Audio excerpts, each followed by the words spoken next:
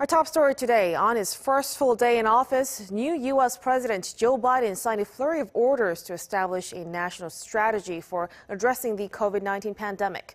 He plans to issue several more within his first 10 days in the White House. Choi Min-jung starts us off. The newly elected U.S. President Joe Biden is set to issue dozens of executive orders in his first 10 days in office.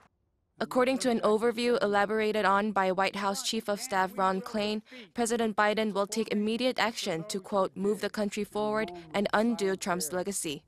The new administration's top priorities for the first days in office include the COVID-19 crisis, economic downturn, climate change, and racial injustice. Day one started off with the signing of at least 10 executive orders, memorandums, and directives aimed at tackling the COVID-19 pandemic. This comes after Biden issued the first round of executive orders on Inauguration Day. Speaking during his first full day in office, Biden unveiled strategies to contain the current health crisis by first promising to ramp up vaccination supplies.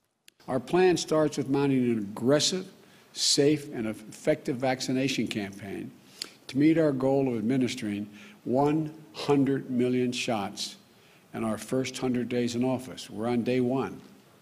This will be one of the greatest operational challenges our nation has ever undertaken. On top of Wednesday's mask mandate order on federal property, Biden added that facial coverings in airports and certain modes of transportation will also be required.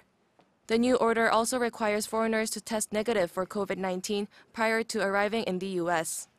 Biden also ordered improvements to the collection, production, analysis, and sharing of the nation's COVID-19 data. He also sought to reopen schools under safe guidance.